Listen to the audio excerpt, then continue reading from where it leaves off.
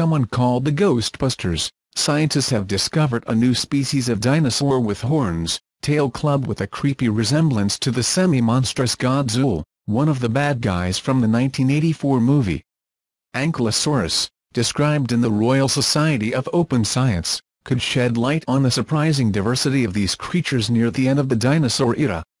Zuul's scaly body crurivastator stretched about 20 feet long, with a tail that occupied half that length.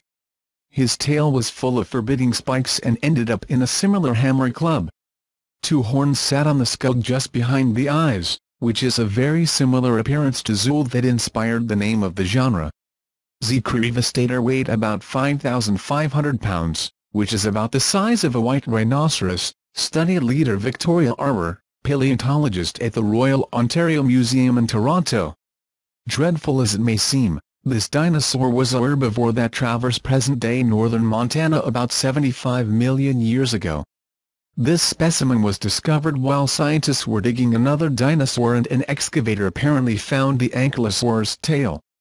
A small fragment falls into the process, but it easily joins later. Complete fossils of Ankylosaurus are, for some reason, very difficult to find.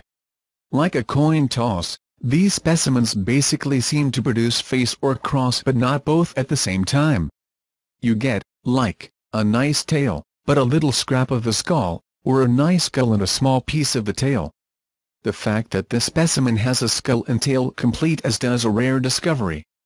The size and shape of the strange peaks along the tail and ornamentation in the skull sign help as a new species Ankylosaur,